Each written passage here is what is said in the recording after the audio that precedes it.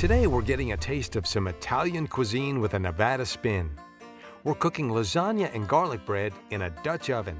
Hey, how's it going? Good, Terry, how are you? Good to see you, John. Nice seeing you. How's everything? Very good. How was your trip? Traveling's going good? Awesome. You know, I'm kind of okay with being here. This is pretty nice. It's our beautiful spot here in the mountains. Boy, no kidding. We're all going to have a good time. Well, that's why I'm here, to have a good time. This recipe also comes with a history lesson. Tell me more about Dutch ovens. Okay, Dutch ovens, it's just a term that refers to this size and style of a pot. They call it Dutch because they think the whole casting of iron originated in the Dutch country in Europe. Okay. So then it came into the United States, and it's enjoyed a really long, interesting history, but primarily during the days of the gold rush, the mining booms in the 1800s, and especially with cattle drives and ranches, you would see these Dutch ovens being used out on the range. In the early 1700s, an Englishman named Abraham Darby traveled to the Netherlands to check out a casting system adopted by the Dutch for their cast iron ovens. Upon returning, he patented a similar process, but the name Dutch oven stuck. What exactly are we going to be making today? Well, as you can see on our menu board, we are making a meat lasagna today. We're making garlic cheese bread. Let's get going. Okay. All right. We get ready to start on the first item on the menu, the lasagna. Are you ready? I have washed my hands, Teach. Woohoo! Okay, why don't you get your hands in here? Okay. Grease that really, really good. In my opinion, it really helps keep my cast iron seasoned properly. Huh.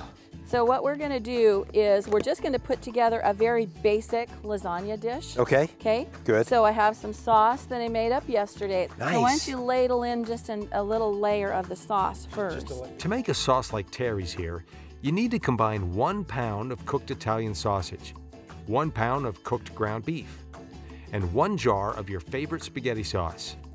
Add 2 cans of diced tomatoes, 2 garlic cloves, and a large onion. Toss in a splash of burgundy wine, garlic salt, and Italian seasoning. Then, just let it simmer for 30 minutes. An oven, when you put the lid on it, it really creates a lot of moisture. So it's not anything that you have to worry about boiling these noodles first. Oh, okay. You just lay them in there dry. Since you're such an expert sauce spooner, put another layer of sauce on there. Round 2, same thing, just... Same thing. Same thing, okay. And then we're gonna add some cheese to that. You're an easy teacher to impress. We add a couple more layers of noodles, sauce, and, of course, cheese. Oh, Now you're going another layer. Oh yeah. What is this, 5 now? What are we on? I think we're only on 4. And all we need to top it off is 1 more melty layer of cheese. So Terry, tell me about how these Dutch ovens actually work and the heat. So right down here we've got an air space. Right. These ovens have legs on them. So we'll put some coals underneath when we get it to cooking over here on our hard surface, and the air will travel around there. And then what we'll do, we'll put this lid on, and if you notice that this lid has a lip on it, okay? So that allows us to put coals on the top. The lip and the feet are the modifications early Americans made to the original Dutch oven. Paul Revere is known as the inventor of these features. This is ready. Our coals are about 5 minutes out before they're ready to put on. We want them nicely white on the edges. Okay. So they're almost ready. So are you ready to do the next dish? Yeah, I think I'm on a roll. So we're gonna make this really nice garlic cheesy bread. We're gonna take a little shortcut with Pillsbury today.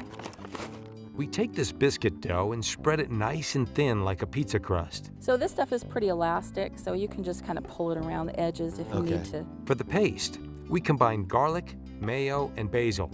Then, we top it off with some Parmesan cheese. Split it into thirds, all right, and then spread it over that dough. Looks like the Dutch ovens are ready for the coals. So you don't need that much? No. Okay, all right, So now I want you to take that big oven and place it right in the center of those coals. Okay. Using the coals, we make a fire ring slightly larger than the oven. This way, the heat will travel up the side and cook our food evenly. How long will this take? These will probably only take about 20 to 25 minutes. They're really not that thick. So for the smaller ones, you've got maybe 8 to 10 coals. Yeah, and it's not just the size of the oven, but it's also what I'm cooking in there. Doesn't need as much heat. That's a pretty dense, thick thing, so that needs a little bit more heat. It's time to let the hot coals work their magic while we sit back and relax. Before we know it, the bread is ready. So this is going to go really nicely with our lasagna. I don't know, I got these things. Does anybody want one? I don't know. How about you, Noah? You want one? Honey, come and get it! Our star dish is ready to be served. There is nothing better than sharing a delicious meal with a full table of friends and family. Bon appetit. And the next time you're on a cattle drive, or you're on the open plains, or maybe you're just having friends and family over for a nice dinner, try eating like they did in old-time outdoor Nevada. Get yourself a Dutch oven, or 2 or 3. You won't be disappointed, I promise.